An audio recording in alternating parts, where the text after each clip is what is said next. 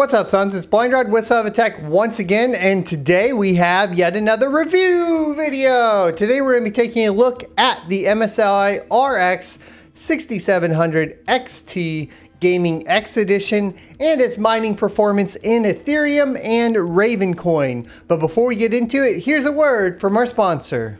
Skillshare is an online learning community for creatives where millions come together to take the next step in their creative journey. Skillshare offers thousands of inspiring classes for creative and curious people alike on topics including illustration, design, photography, video, freelancing, and even cryptocurrency. As a content creator and cryptocurrency enthusiast, Skillshare offers me the tools to sharpen my videography skills with classes like Video on a Budget, Prepare for Your Shoot Without Breaking the Bank, and for cryptocurrency, Accounting 101, Accounting Rules for Crypto and Bitcoin. It's curated specifically for learning, meaning there are no ads and they are always launching new premium classes, so you can stay focused and follow wherever your creativity takes you. And it's less than $10 a month with an annual subscription. The first 1,000 of my subscribers to click the link in the description will get a free trial of premium membership, so you can explore your creativity. Welcome back. So here's the card. Right there. It's a nice thick boy. And funny enough, if you go look at their website, they go ahead and mention that it has fully covered memory modules with thermal pads.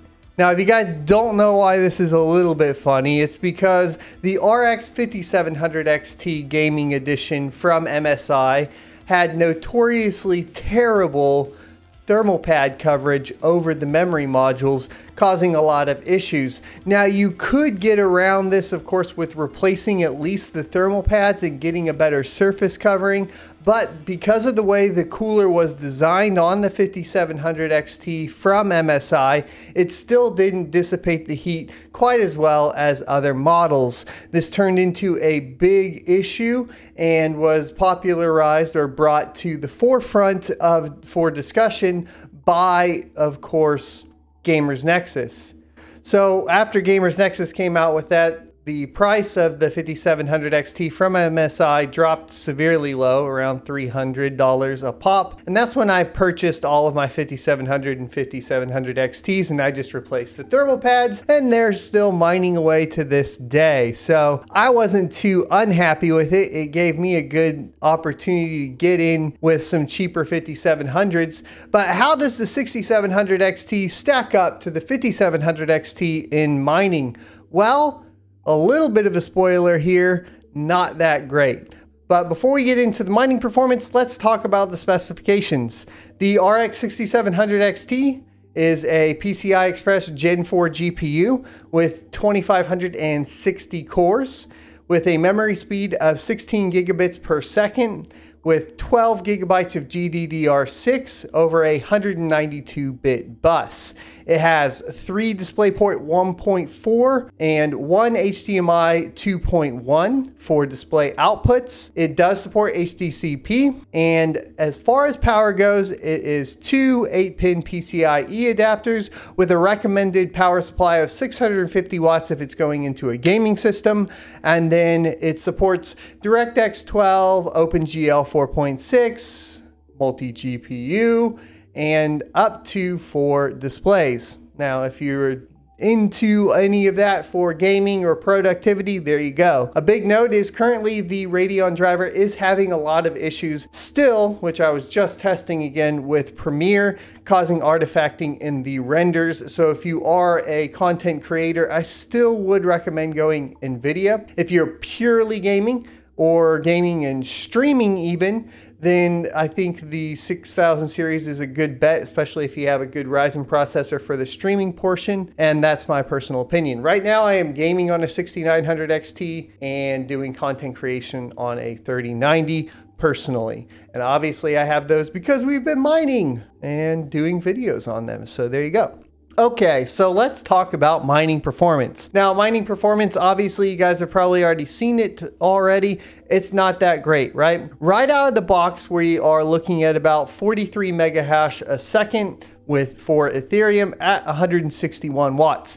Don't freak out yet. It is better than that, and you can crank it down. If you don't care to mess with things like the registry edits for more power tool and so on, you can get that down to about 111 watts with, of course, Phoenix Miner at 46 megahash a second. Or if you go ahead and grab the latest Team Red miner, you can get it down to 105 watts with 46 megahash a second. Finally, my best overclock and best settings was using Team Red miner. And then we went ahead and went into the more power tool and we adjusted it to go down to 672 millivolts.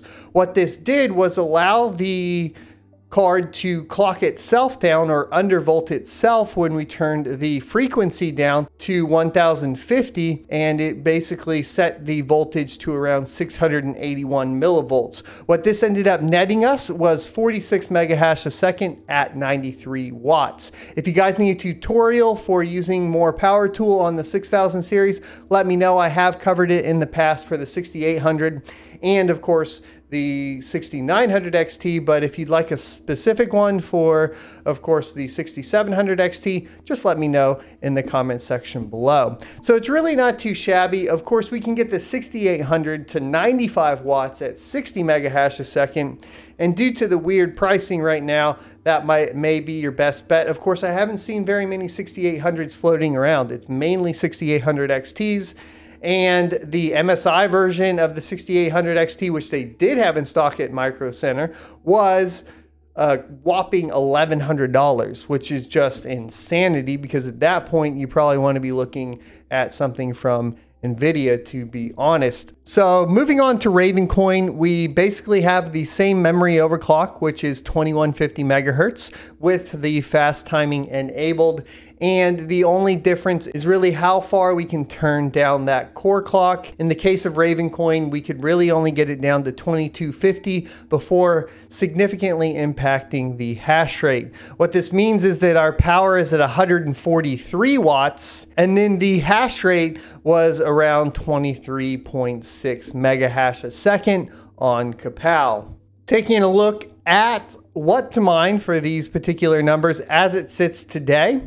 On Ethereum, the 6700 XT would revenue $5.72 with $5.50 after power, while on Ravencoin it would be $2.96 before power and $2.62 after power. Now, we didn't test other algorithms currently because those seem to be the only ones that are profitable at this time. There are some other options that we do need to start looking at, Eternity, Aeon, and so forth, but really they're still not competitive in the fashion that Ravencoin and Ethereum currently are, so that's why we have those up here. Now, my final thoughts on the RX 6700 XT is pretty much this. Right now, if you use the more power tool, you can get it to be respectable, and if you can purchase it for that retail price between the $479 and $600 and you wait in line at Micro Center,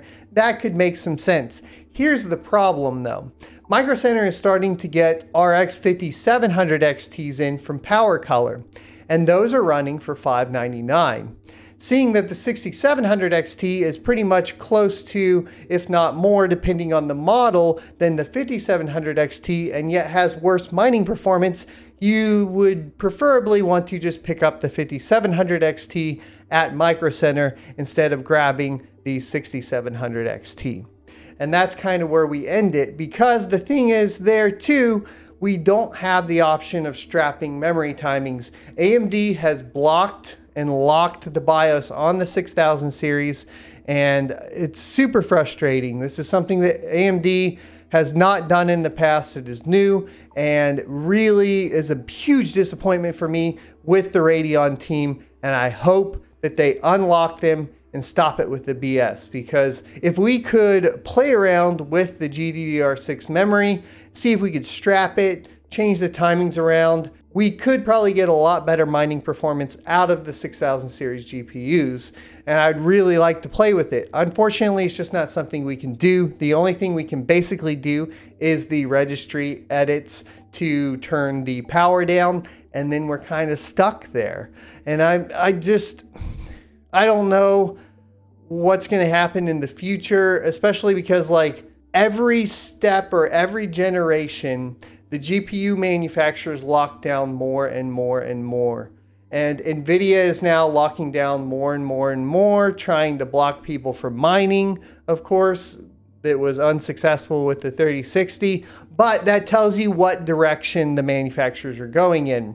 Radeon taking this direction and not allowing us to modify the BIOS, even though we have dual BIOS switches on a lot of the 6000 series, is just absolutely absurd. But I hope you guys enjoyed the video. Be sure to leave a like, comment, and subscribe down below, and I'll see you next Tuesday. If you enjoyed this content, you can check out more crypto content on this playlist up here, or of course, go ahead and subscribe for more in the future. Adios.